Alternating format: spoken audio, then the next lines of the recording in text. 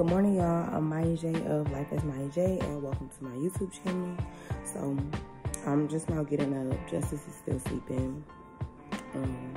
But today's agenda includes us both getting our hair done. I have to do something to my hair, and I need to do something to her hair. Yesterday, she got into my Vaseline and put Vaseline all in her hair. So I had to take her braids out. And so yes, I'm about to do her hair so that she can be ready to go with my dad later on. Because I did intend on going to a party. Even if I don't go to a party, I'm going somewhere. I am getting out of the house and doing something. I don't even know where did that come from. Yeah, I need to get out of the house and do. Where is all this hair coming from? I need to get out of the house and do something though.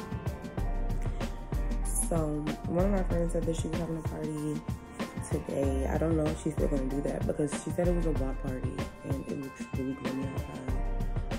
So I don't know.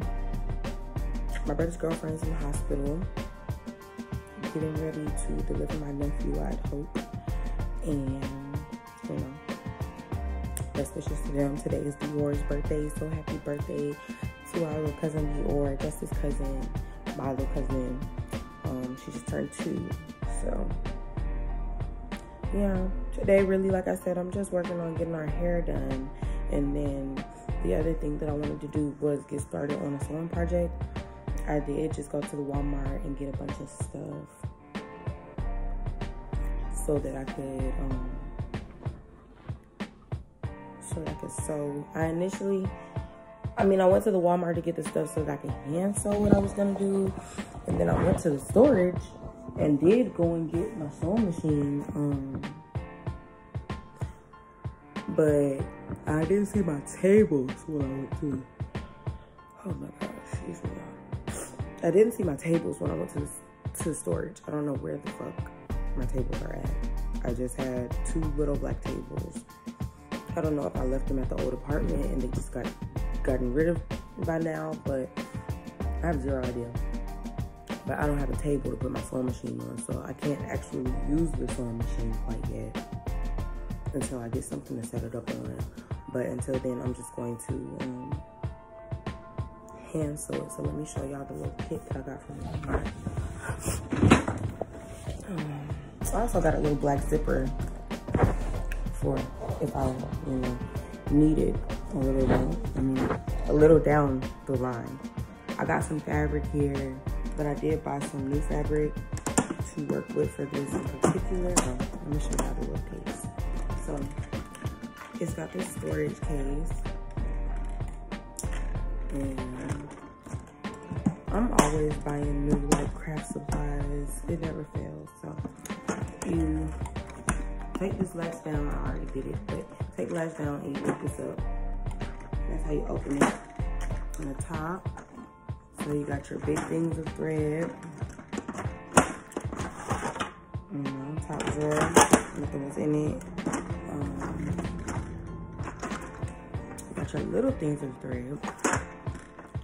You got your buttons for the sewing machine. I don't know if they'll fit my sewing machine, but we're gonna see eventually. I don't need to right now. I've got these pins, safety pins, needles, and these are what I'm going to be using. I got needle threaders, 2 thimbles. I also have buttons.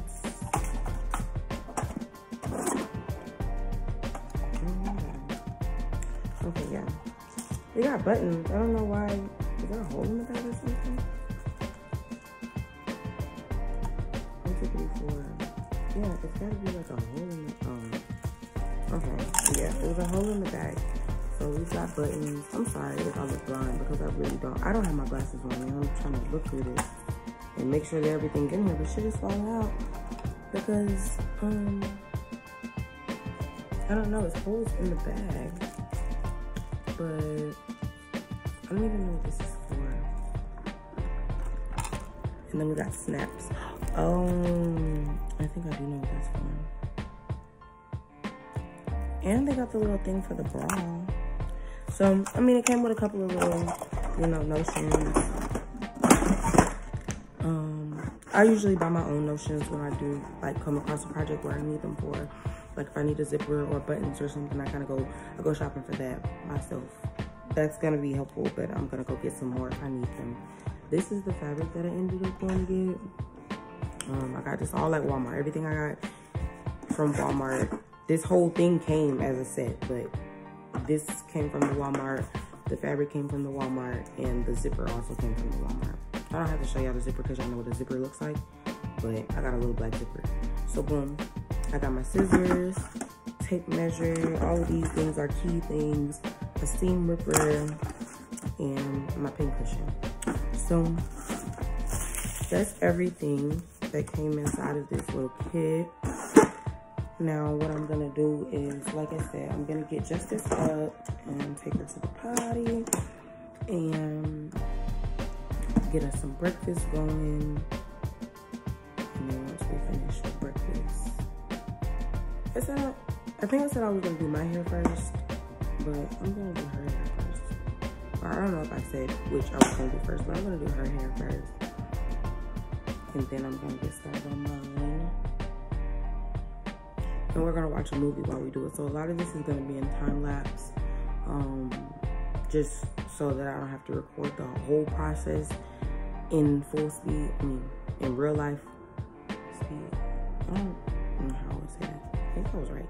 But yeah, I'm gonna do it in time lapse so that the video is not like an hour long, or like way longer than that, because it's gonna take me longer than an hour to do this stuff. But I'm just gonna get straight into it.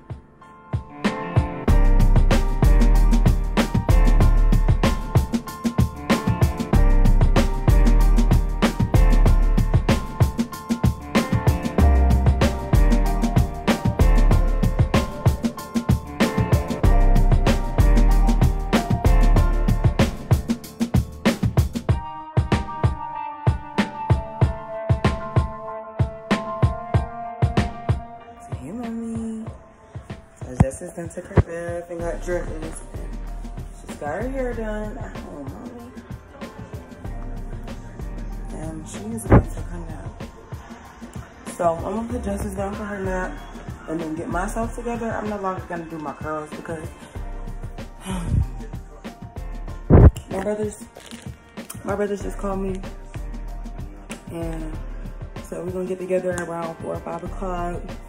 It's still looking like it's gonna rain, so I don't know if I'm gonna go to that black party. I might like show my face, but like I probably won't stay if I even go.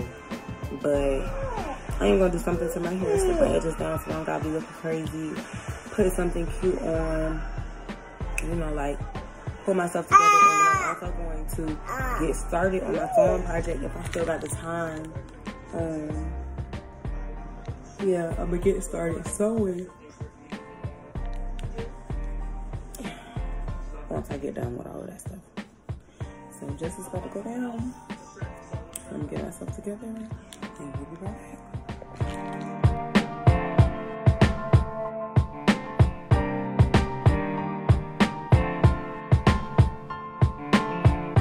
Okay, y'all, so I am back and these are my pattern pieces for my bralette that I'm gonna make.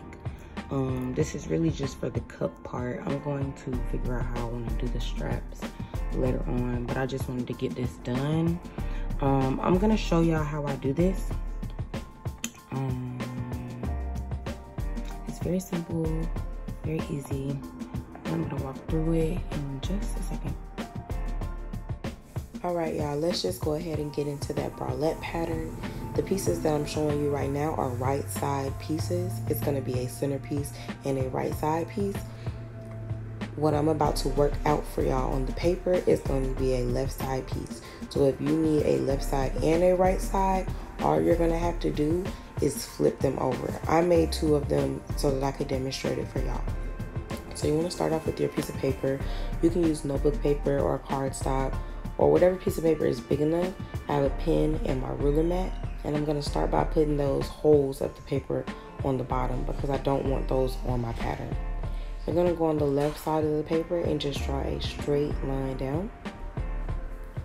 And this is where we're going to work off of. So from the straight line, we're going to make a 7-inch square. So you want to measure out 7 inches on each side. The 7-inch measurement comes from my bust measurement, so it's going to be from the middle to the side. On either side, it works the same way. So you're going to go 7 inches all around, and you should come out with a 7-inch square, and I'll show y'all when I'm done.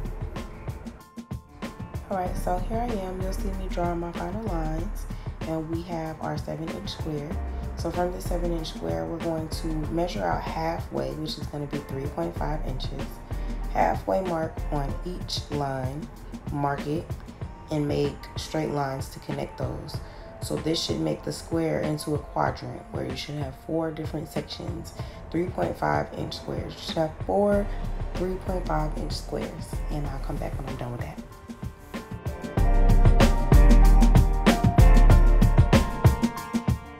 Alright, so you should have your 3.5-inch squares, and now we're going to begin to work on the measurements. So the first marks you're going to make are going to be 3/4 an inch away from the middle line. So you're going to make one to the left and to the right on the bottom. And then you're going to connect those lines with an inward curve to the center, okay? And so you'll see me drawing my curve here now.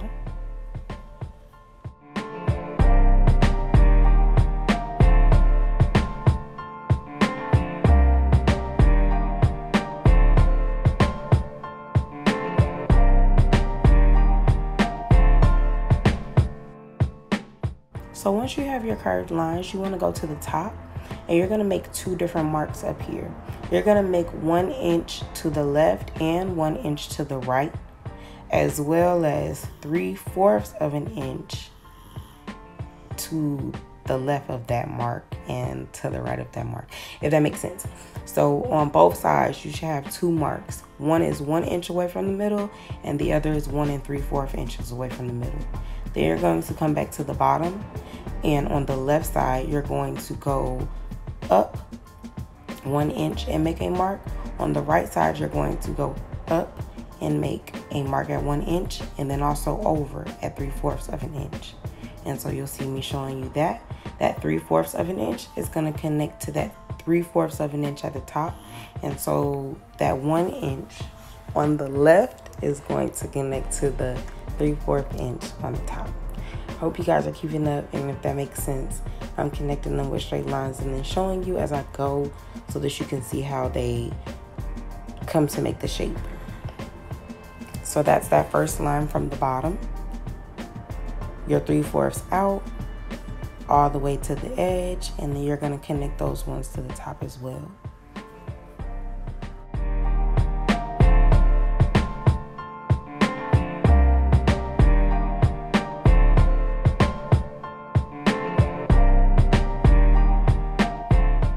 So at this point, your shape should look like this, and the last line you do have to draw is going to be from the center to the top.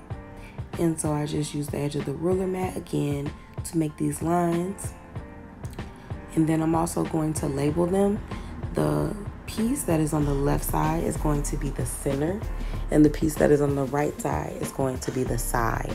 This is actually a left-sided piece. So if you wanted to make a right-sided piece, the only difference that you would make is that 3/4 mark at the bottom, because that's gonna make it a little wider on the side than it is in the center. So now I'm just marking them left and right, and I hope you guys enjoyed this pattern. I end up working on this. Remember to leave seam allowance because I didn't. So okay, y'all. So I finished my hair. Just got picked up by my dad.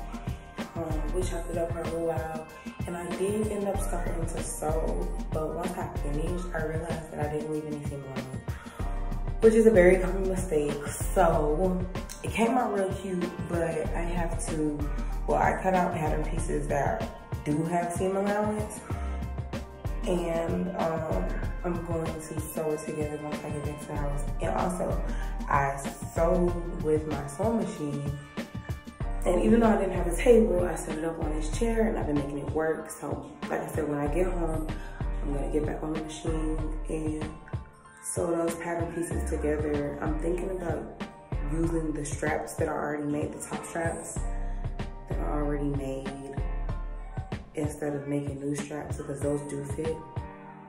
I was gonna leave the piece as is and just give it to somebody who's a little smaller than me, but no. So I'm gonna use those straps, and I'm also going to upcycle those shorts when I get to the house if I can. But I'm just in my little house chilling. I'm in my nephew's room. He's watching, I think, Miss Rachel or something like that. But my brothers is on the grill, so I'm actually about to go out there and hang with them for a second. And yeah, see, I'm gonna go home. All right, so I'm home now, and I just want to show y'all, like I said, these are the straps that I made. And then here are my pattern pieces.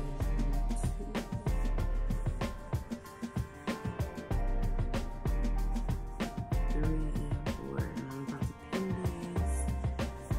So, and then sew the straps onto each side.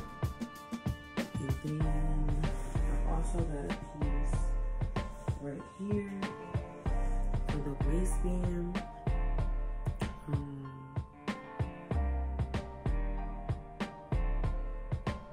And I kind of think I want to do like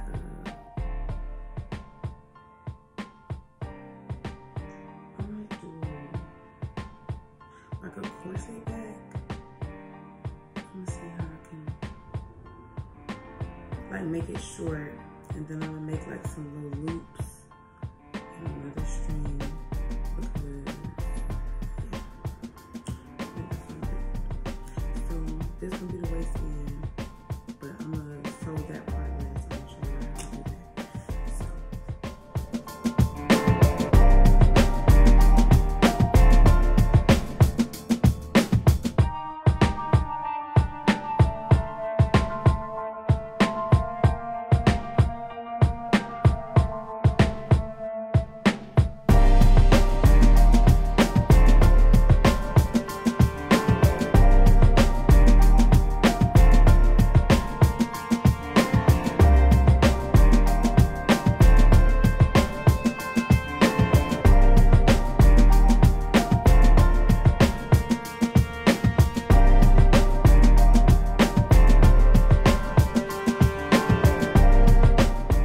Okay, y'all, so at this point we've got our cups finished, and we're about to start working on the waistband part.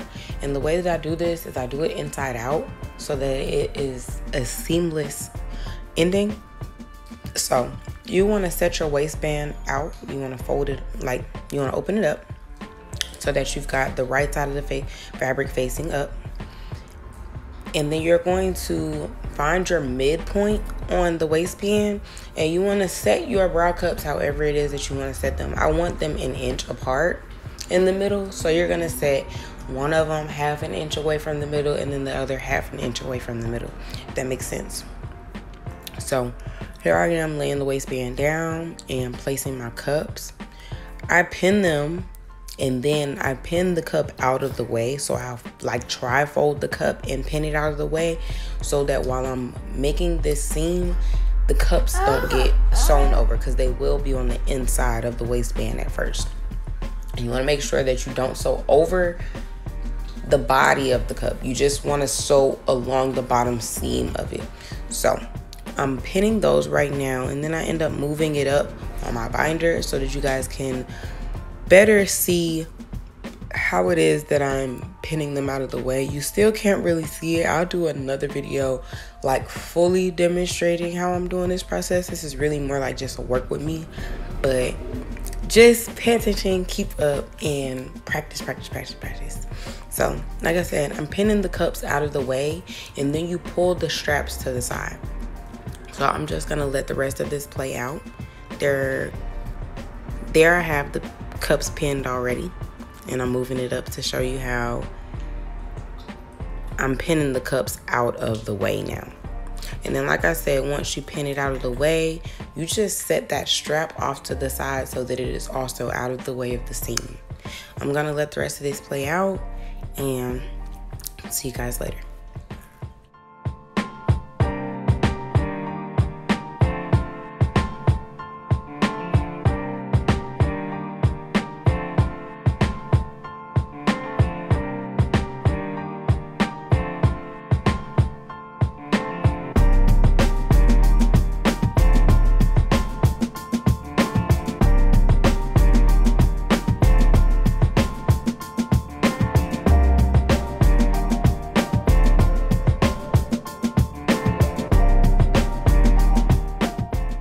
Alright, so here you'll see me just taking out the pins and turning the piece inside out so that it can be right side facing out.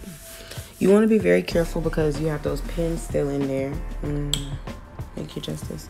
You have those pins still in there that you don't want to poke yourself with. So you're going to just carefully pull it out of itself.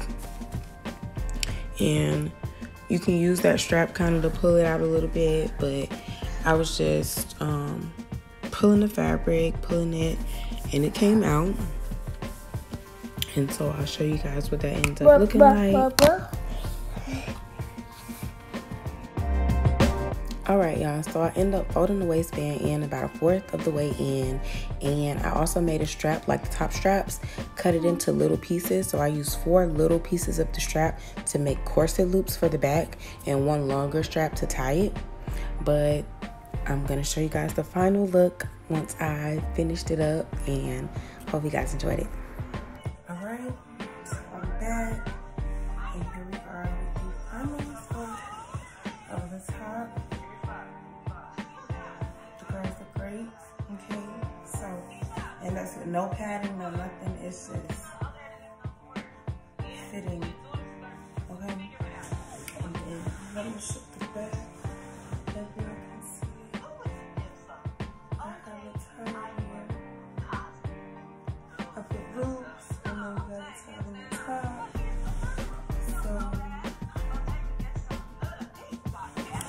This is working. Right. So then I'm just going to freestyle a little bit when it comes to the shorts, and then I'll post pictures in both the top and the shorts tomorrow. So. Okay, y'all. I did end up finishing the shorts. Mommy, please be careful with this. So I did finish the shorts, and I didn't really do too much to them. No, give me that too. Give me that. I didn't do too much to them. I just changed the back pocket on this side, so it matched the top. So this is like the final look. Hope y'all enjoyed the video. Like and comment. Subscribe to my channel. And I will see y'all next time. I'm out of here.